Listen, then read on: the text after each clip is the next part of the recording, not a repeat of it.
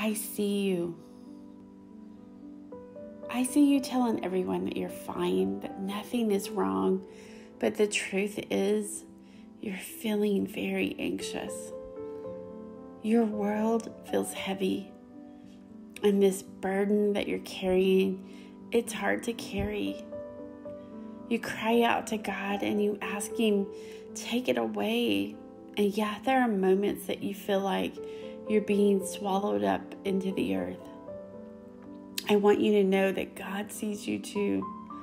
The Bible tells us that He knows every single hair on your head. So my friend, He sees your anxious heart. He sees the sadness when you say, I'm okay. But inside, you're screaming, somebody please see me, and somebody please hear me. You wonder if anyone does.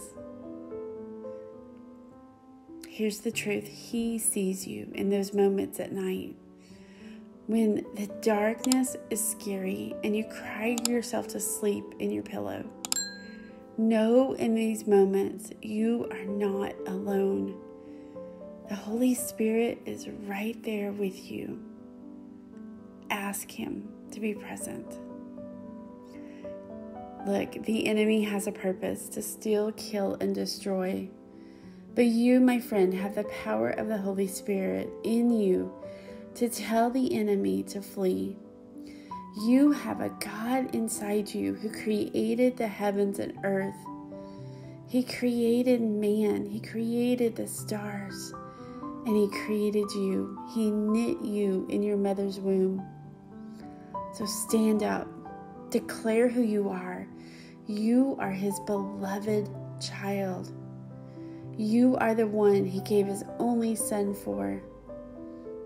Put the enemy on notice that your God came to give you life and to give it to you abundantly, and you will survive this. God's word says, do not be anxious about anything, but in everything, by prayer and supplication with thanksgiving, let your requests be known to God. Philippians 4:6. My friend, I know it's hard not to be anxious, but turn the anxiety into prayer and gratitude and thanksgiving. Psalms 34:17 says, when the righteous cry for help, the Lord hears and delivers them out of all of their troubles. Look, I know that the world is heavy and there are troubles. But I encourage you to cry out. Don't hide from God. Cry out. Psalms 55:12, cast your burdens on the Lord and He will sustain you. My friend, I know you feel alone in this moment, but your God is right there with you, holding your hand, sustaining you in this moment. My friend, He wants you to know what worries you. Don't hold it back. Be honest. Be real with God. Our lives are in the hands of God. It may not seem that way sometimes, but it's true. We don't need to worry about what we will do tomorrow or what might happen in the future, because everything is already decided for us. We tend in our lives to ask the questions, what if? What if? My friend, that's just a tactic of the enemy. It's taken me a long time to understand that God is for me, that God is there with me, that God loves me. And now I realize that there's no reason for me to be afraid, because whatever happens, I know that I will be fine, because the truth is, nothing can separate me from His love. You can rest in that too. Nothing, please hear me, nothing can separate you from His love. God cares deeply for his children and is always there to provide comfort during difficult times. Look, he never promises us we won't have difficult times, but he does promise that he will be there right next to you, inside you, during those difficult times. Psalms 23:4, yes, though I walk through the valley of the shadow of death, I will fear no evil. For you are with me, your rod and your staff, they comfort me. We might not understand this in our terms today, but when David wrote this, David was a shepherd, and the rod and the staff were used on the sheep to ward off evil animals that would destroy them, but to also pull them back into the flock. God is doing the same thing. I also want you to learn to listen to God's still small voice of peace. Man, it's such a good practice to have peace in this messy world.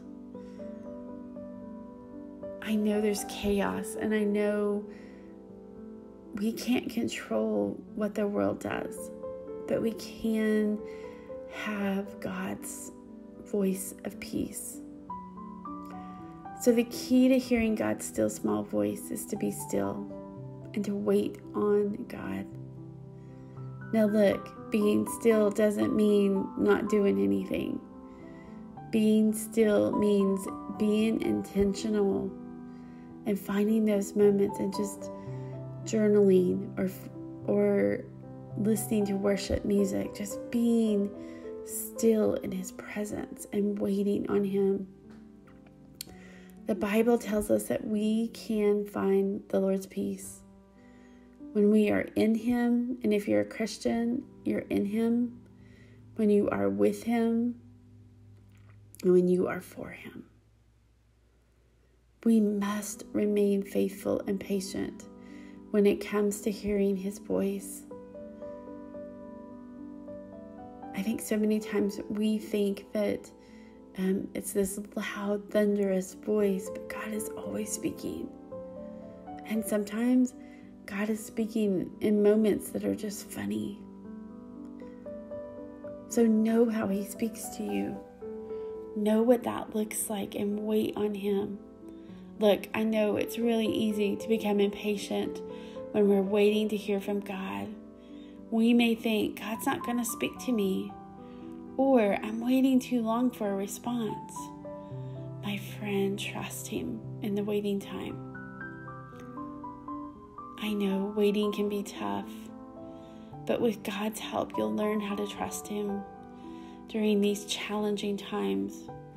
Sometimes we simply need to just cry out the name of Jesus, the name that the demons feared, the name that the storm obeyed and the winds were still.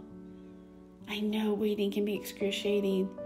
You feel so out of control and waiting for that next step, but with God's help, you'll learn to trust him during these challenging times.